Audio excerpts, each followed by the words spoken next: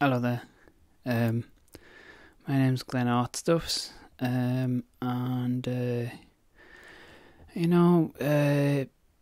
over the past few days I've just been messing around with just very quick sketches. Did I just say my name is Glenn Artstuffs? That's the channel name. My name's Glenn, obviously. Over the past few days I've just been messing around with kind of quick sketches. And when I say quick sketches, I mean not using a pencil, because I don't know. I think I find working with a pencil to be not very fun. I like to start to work in other mediums. So when I was doing this first one, I was kind of feeling a bit sick and ill, and just didn't want to get into anything kind of too serious. So I just decided to pick up my watercolours and just start sketching with the yellow watercolour, and then I put some yellow ochre on just to I don't know, try and tidy up some of the yellow a little bit, and then I went over with a fine liner, and what I'm doing here is I'm just putting in some wood detail with some brown India ink there, some sepia brown India ink. Doing some shadow detail with kind of like that's a sort of warm brownish kind of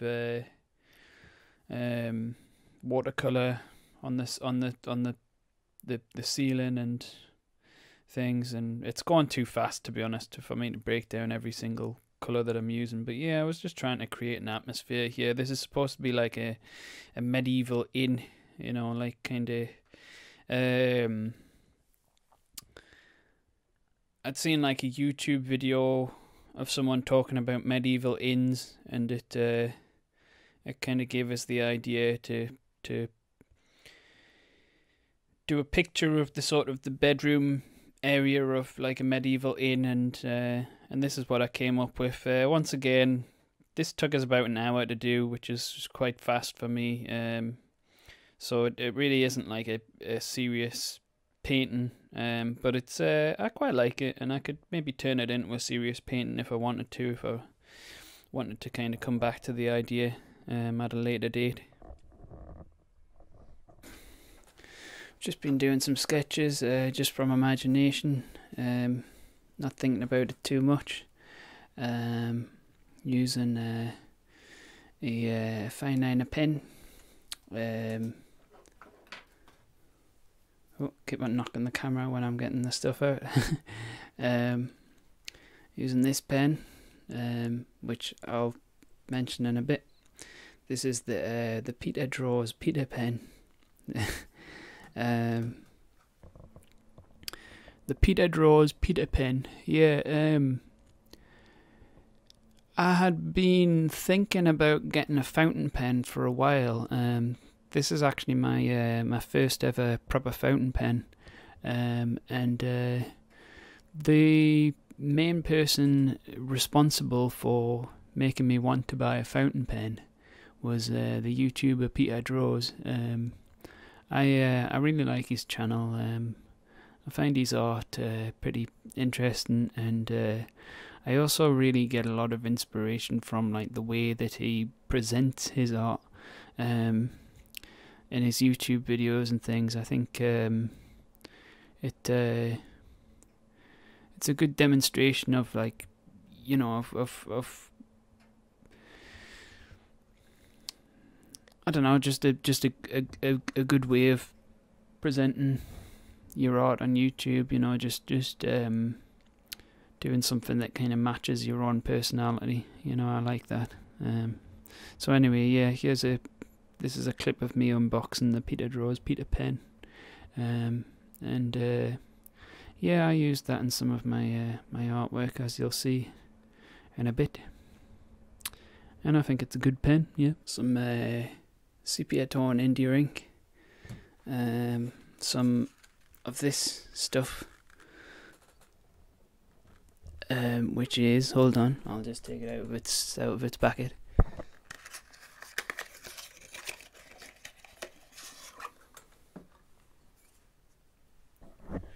Noodler's ink, which is fountain pen ink, so it's different from India ink.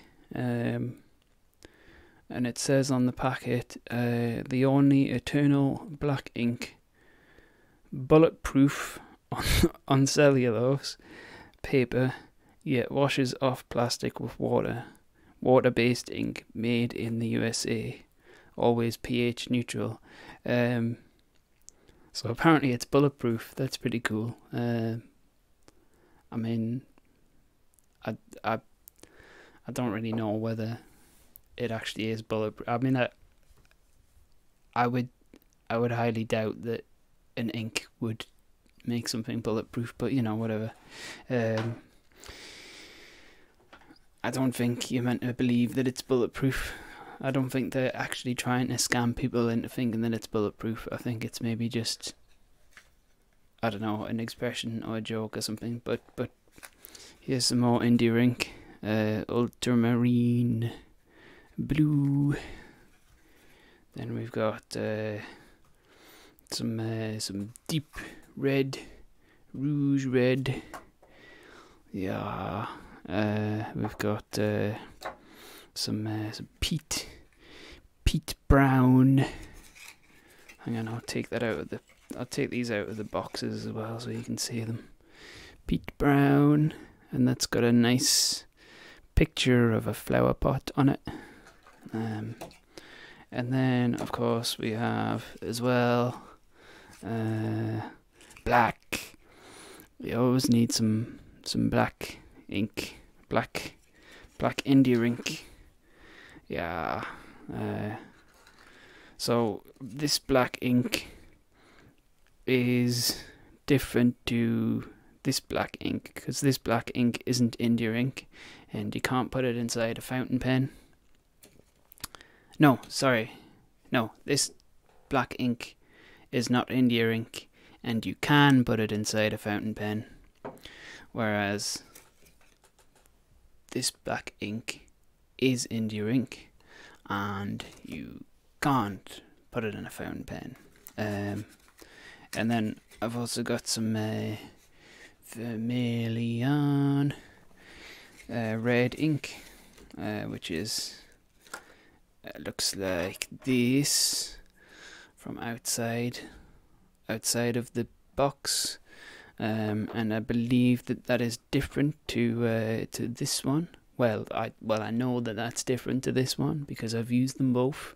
And this is a slightly deeper red, as it says on the package, whereas this one is lighter and more kind of orangey red, should we say? I don't know, a warmer red. That's the phrase.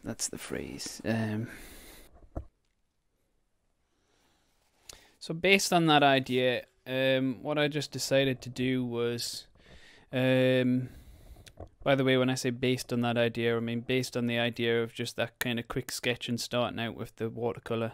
What I decided to do was these two pictures, which as you can see, I kind of just basically sketched out something with some yellow there on this one, and then I switched to a different one there. Now we've come back to this one because it's dried in the time it took us to sketch the other one, and I'm just kind of coming in with a fountain pen here. That's actually the Peter Draws Peter Pen fountain pen, which is a cool fountain pen. I like it. I've bought it recently, and I might even I actually videoed like an unboxing video for that. I might actually include that in this video somewhere. I'm not sure where. But yeah, this one actually, you know, I was quite happy with this one when I did it. What I'm doing there is I'm going in with some black India ink just to kind of black out the obviously they're meant to be looking out of the window into space. What I had done with these pictures was I had got like a random word generator on the internet, and I had just kind of generated some random words to use as inspiration for my sketch, and the word for this one was approach. So thing I got in my head, straight away was just, a science fiction thing with people like approaching a planet. I had quite a lot of fun with that. I like science fiction, so it was quite a lot of fun just drawing a sci-fi setup here. Took a bit longer on this one. These sketches was mainly supposed to be kind of pretty much just hour-long sketches, but this one took a bit longer. As you can see, I've done a lot more kind of texturing and things on the ceiling of the spaceship and stuff, and things like that. It just takes a little bit longer. But yeah, it was a fun sketch.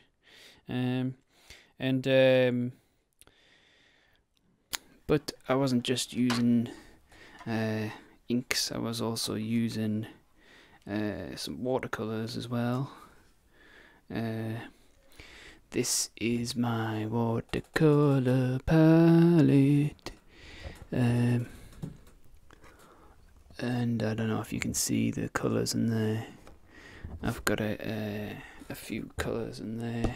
I've got some that I never use, so it's not the most practical of palettes in the world. I never use this one, I never use this one, never use this one, never use this one. The ones I use is this here. This is a phthalo blue. It's kind of like a cold blue. Very, very.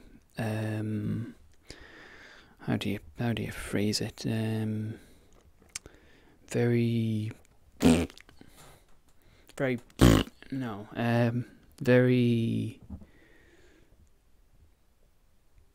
I don't know, I would say very, very bright and saturated and crazy, whereas this blue over here, this one, which you can't really see very well in this light, this is an ultramarine blue, which is more of a sensible blue, like more of a warm blue. What do I mean by warm blue? I mean when you mix it with other colours, it creates a warmer tone. That's what people tend to be referring to when they refer to colours as being, well, when they refer to a blue as being a warm blue or a cold blue. Blue is a cold colour, obviously, but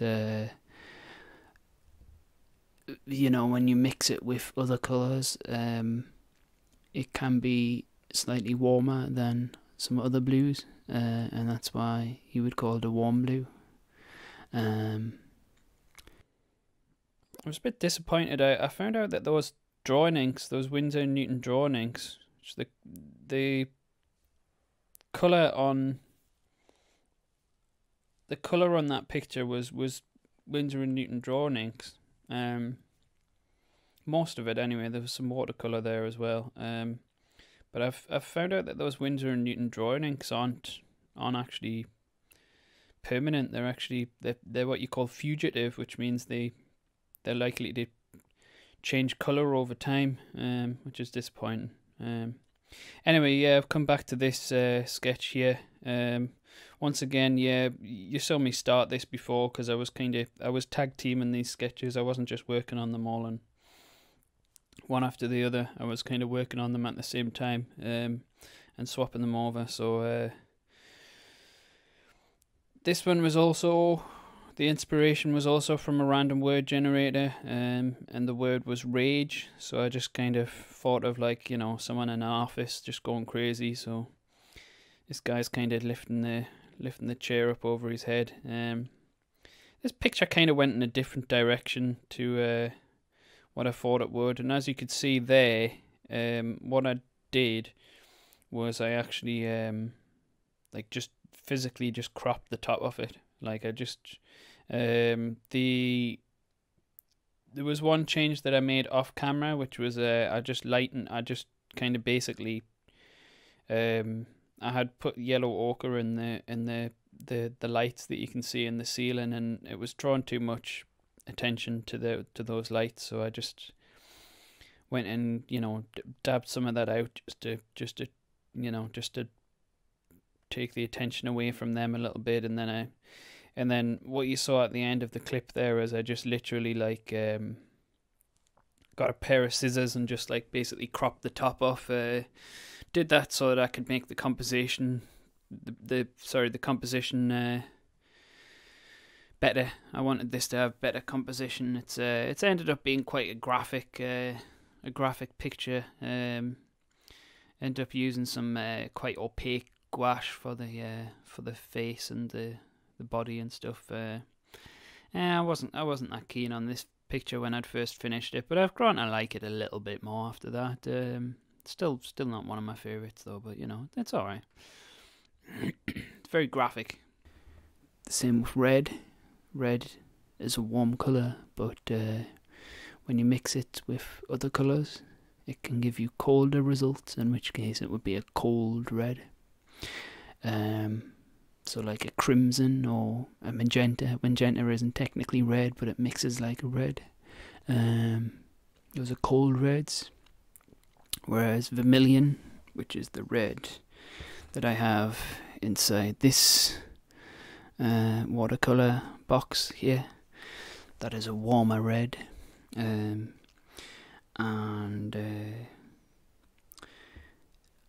cadmium red, which is the red that I tend to use when I'm oil painting, that's also a warmer red. I also have I forget which yellow this is, but it's one that I think would be considered a colder yellow. Obviously, once again, yellow is a warm colour, but when you mix it with other colours, it can generate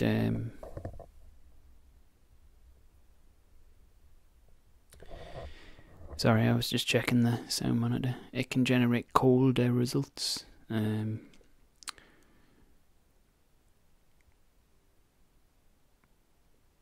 Although that's a bit, I don't know. Whatever. I've also got sap green. So for this one, well, you see, one of the issues with the last one I did was that yellow that I had used to kind of sketch. I felt like that was just getting into every other colour and making every single other colour like green, and it just, I don't know, it was annoying. So for this one, what I did is I started out just doing a sketch in a kind of greyish toned watercolour, and yeah, I'm tag teaming these sketches as well.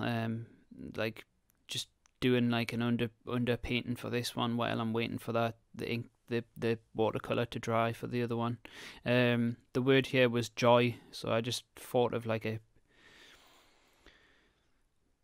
hippie woman in a field.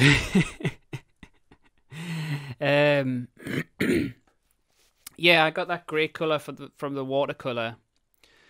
Oh, right, and here, yeah, I've just included some actual real-time footage with sound in it. And the reason I've kept that in is because I was actually on the phone to my old energy company in a place that I used to live in like 4 years ago. My old flat that I used to live in 4 years ago. Yeah, I had a bit of a funny tenancy company who never let me see the electricity meter, which I've since found out is illegal. Like, you have to let your tenant see the electricity meter. And anyway, turns out there was a reason why he didn't want us to see the electricity meter, and that's because he wanted to charge me for electricity that wasn't being used by me. But anyway, I don't want to go into that too deeply. But yeah, this is just to demonstrate. Yeah, I'm on the phone to an energy company who thinks that I owe them money that I can't afford to pay them, and that I don't owe it to them while I'm painting this. But you know, just to kind of say, like, you know, life isn't so bad, you know. So even when things like that happen that might stress you out, you know, you just kind of get on with things, you know. Just paint a picture, and you know, things aren't so bad, you know. But yeah. But anyway, yeah. So this picture, I ended up being fairly happy with this picture. The word here was literacy. So decided, I just thought of like a random, like, you know, 17th century guy sitting at a writing desk, writing with like a feather quill. Of course, this painting's different. The word here was joy. Oh, I think I've already told you that. Yeah, now the painting with that woman in the field, I don't know where that was going. It was going in a crazy direction that I really wasn't aware of. But yeah, I just came back here with the fountain pen, putting in some outlines and stuff. Some more detail under the floor. This picture I didn't say before, but it has a lot of noodler's fountain penning. I was putting, like, if you look at the kind of the shadow and the lighting around the floor, that's a lot of like noodler's fountain penning, which I just used to kind of create atmosphere and sort of lighting design there. And put a lot of brown on the walls with that Winsor & Newton drawing ink. And then kind of went over that with the yellow when I was putting the watercolour on. Burnt sienna stripes on the wall and things like that. Yeah. Left a little bit of a white thing around the candle. Just wanted to create some atmosphere there, some atmosphere with the lighting and stuff. Yeah, I was quite fond of this picture. You know, it's just a sketch, but like I said about the medieval one, you know, it's one that I could come back to and maybe turn into a proper painting if I wanted to in the future, you know, which is the whole point in this this whole series of pictures that I'm covering in this video. Which, I don't know, I mean, that's always fun, isn't it, that one to use. Not much technical to say about that one other than just it's fun. I've got here burnt sienna. It looks a bit weird because I tend to use this white gouache here. To kind of brush across one side of it to make like a skin tone. But then I'll leave one side of it, you know, untouched by the white, so that I can use the pure burnt sienna, or I can use the more skin tone burnt sienna mixed with white gouache. And then obviously, as I've just said, I've got the white gouache there, which is just squeezed out of a tube into there. I've also got some black gouache there, which is just squeezed out of a tube. Once again, I never use that one, or rarely anyway. It's a very opaque black, obviously, because it's gouache, not watercolour. And I've also got a black watercolour there as well. And I've got burnt umber, which is a colour that I really like, both in oil paint and in watercolour. Is that all the colours that I've gotten here? Have I been through them all? Yeah, pretty much.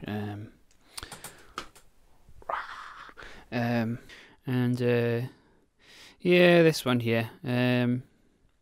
I'm not that fond of this one, to be fair. I'm not that fond of this picture. You know, I think it's very, very, very rough and loose, that picture. I mean, they're all very rough and loose, but this one's kind of rough and loose in a way that I'm not quite as sure about. But I don't know.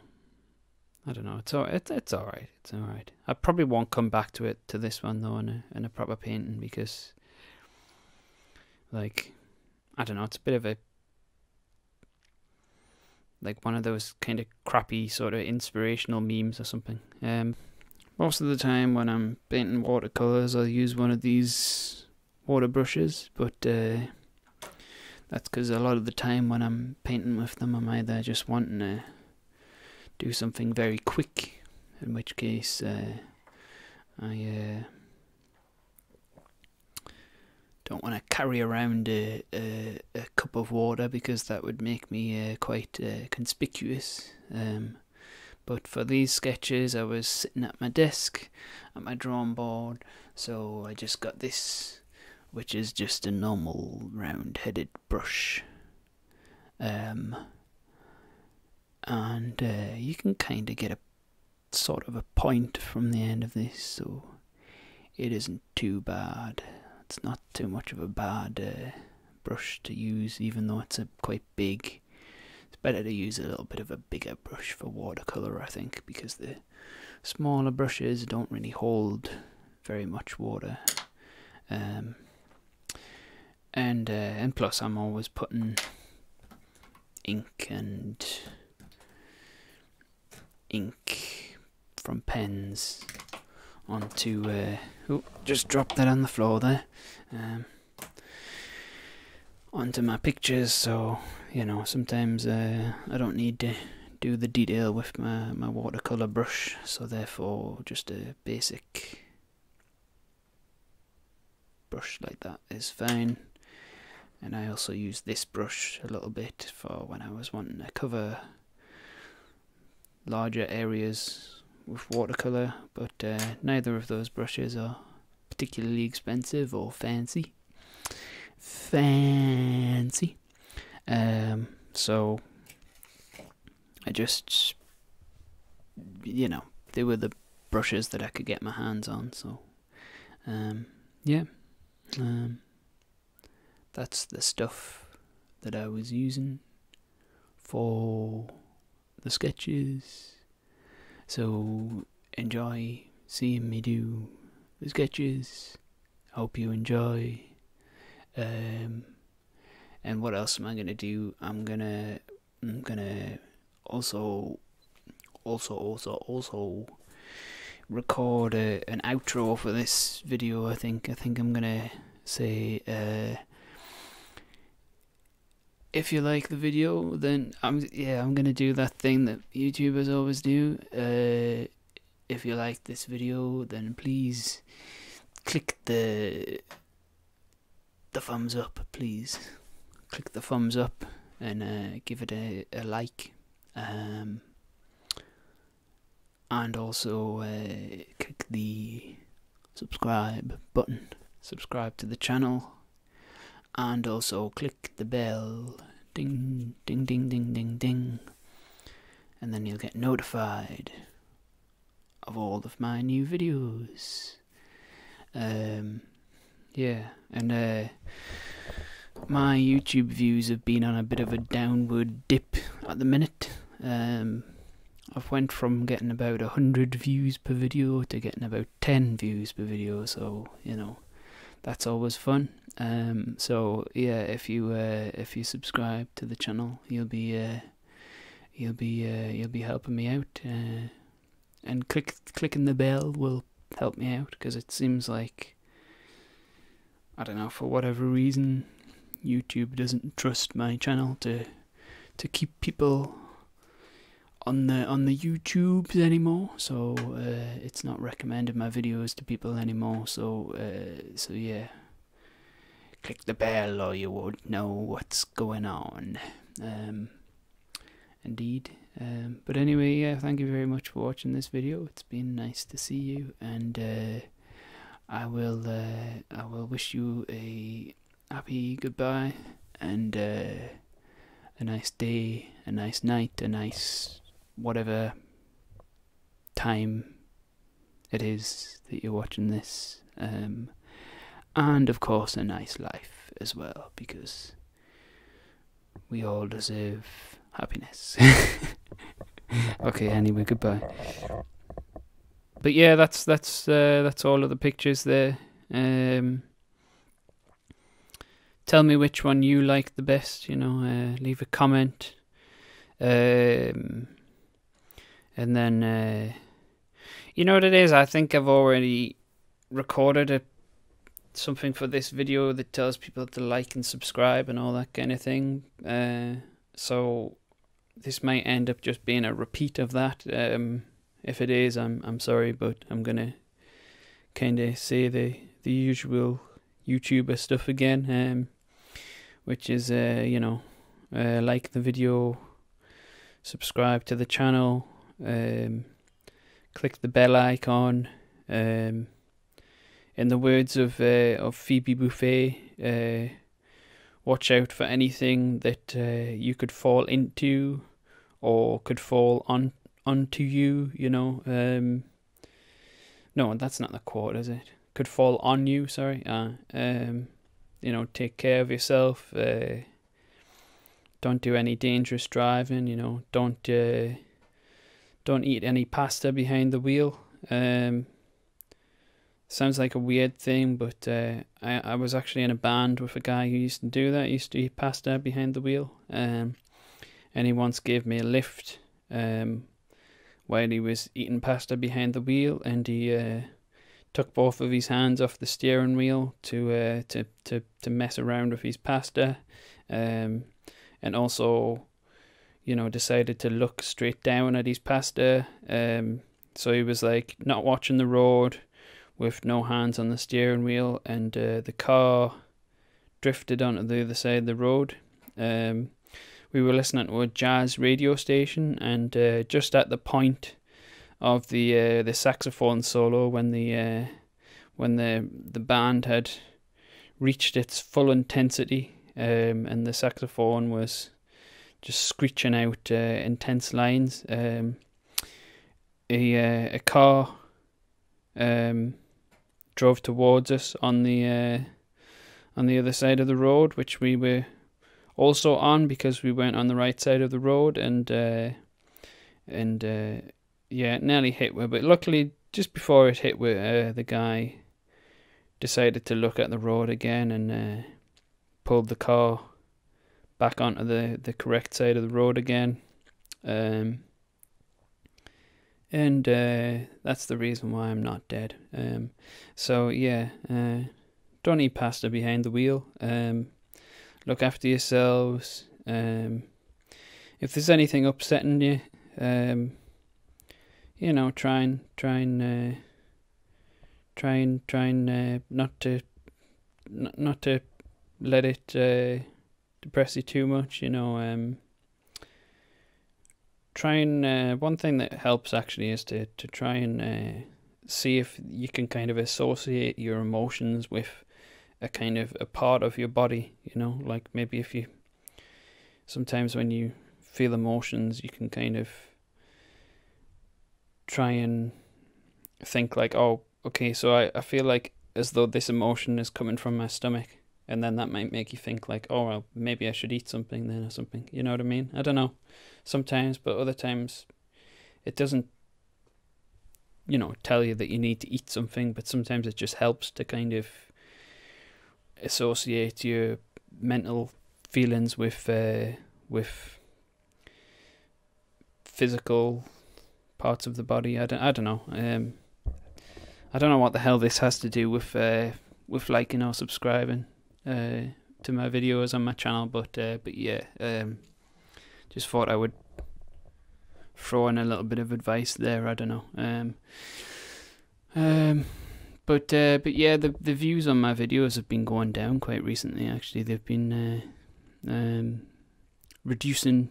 I don't think YouTube's sharing my content as much anymore, which is all right. I'm not going to sit here and complain about the YouTube algorithm or anything, because that's a bit of a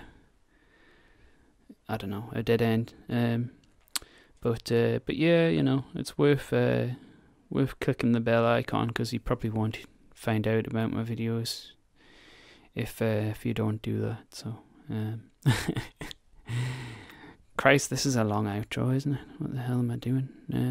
And I think there's another outro which I've recorded for this video as well. Anyway, so anyway, yeah. Anyway, goodbye, and much love.